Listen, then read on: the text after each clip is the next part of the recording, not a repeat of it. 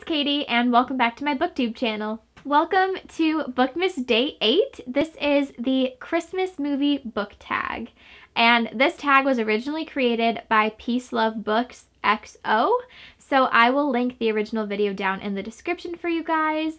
But I'm really excited to do this, so let's jump into it. So the first movie is Elf with the quote, "Santa, I know him." So which author have you met that you can't believe you've met? And sadly, I have not met any authors, but I have a long list of authors I would love to meet. There's Stephanie Garber and Carrie Maniscalco, obviously, Tessa Bailey, Elle Kennedy, Trisha Levenseller. I could go on and on. The second movie is Jingle All the Way. What book or author's books would you do anything to get? And again, this list is very long. I had a hard time narrowing it down, but I would do anything for the sequel to Once Upon a Broken Heart. I would do anything for the last book in the Kingdom of the Wicked series. I would do anything to get the companion novel to It Happened One Summer, which is called Hook, Line, and Sinker by Tessa Bailey. I literally want to get my hands on that one so bad. And also, like, literally anything by Mariana Zapata, I would do anything for. Number 3 is Holiday in Handcuffs. Which character would you love to kidnap and spend the holidays with? This one took me a while to come up with someone for, but I ended up choosing Evangeline Fox, who's the main character in Once Upon a Broken Heart by Stephanie Garber.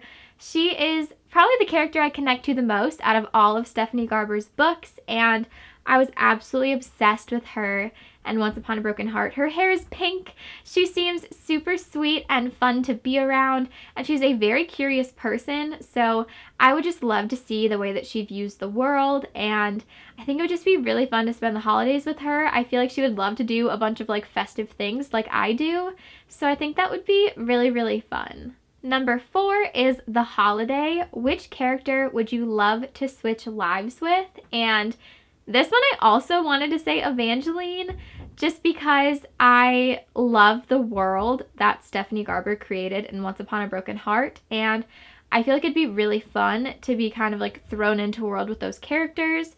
Now, don't get me wrong, I probably would not survive very long, so maybe that's a mistake, but I really love Evangeline and I feel like I can connect with her, so I would really love to meet the other characters in that world as well. And another character I think it'd be really cool to switch places with is Amelia from Kingdom of the Wicked. Again, I would not survive very long, so I would only switch places with her if I also had her magical powers and just all of her abilities that she uses to stay alive. And yeah, it would not end well if I didn't have those. But I think it'd be so fun. I would love to meet Wrath and some of the other princes of hell. I feel like they're just so badass and so cool. It'd be really crazy to meet them.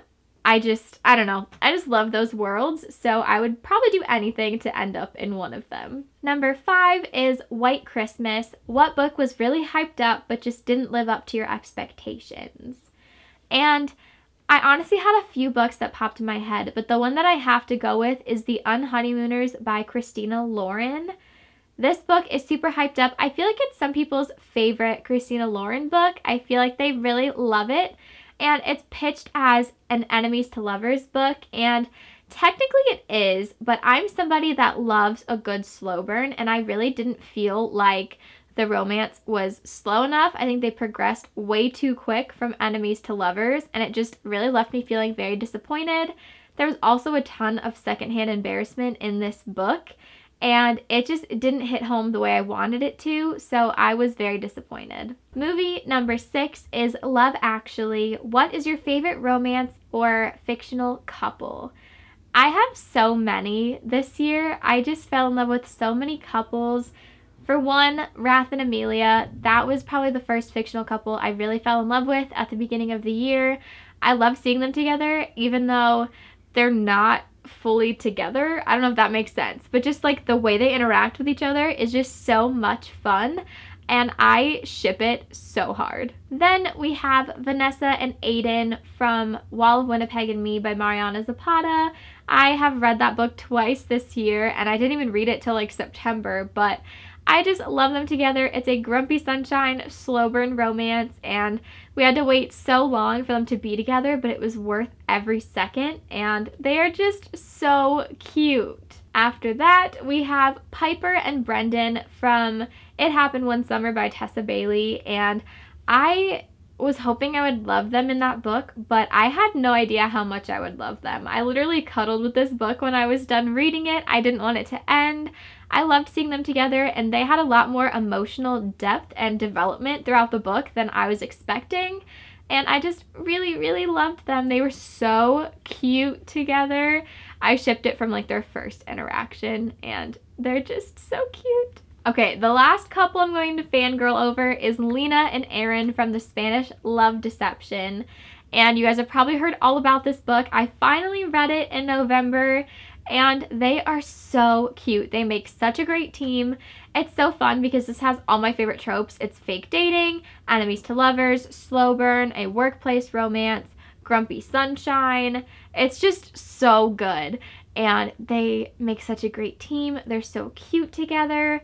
And just the way that they end up caring about each other and the things that they do for each other are just so sweet. Like, if you haven't read this book yet, please go do it. It is so cute. I read the Kindle version, and this book is at the top of my Christmas wish list. I really need a physical copy, and I need to reread it. They're just so cute. But I'm going to cut myself off there because I feel like I could talk about so many fictional couples I love, especially because most of these books I've read over the last few months, and they really have stuck with me. I love all these characters. I've read so many amazing romances this year, but that is the end of the Christmas movie book tag. If you guys enjoyed this video, please like and subscribe to my channel. And if you do subscribe, please click the notification bell so you know when I upload next. Thank you guys so much for watching. I can't wait to see you in my next video.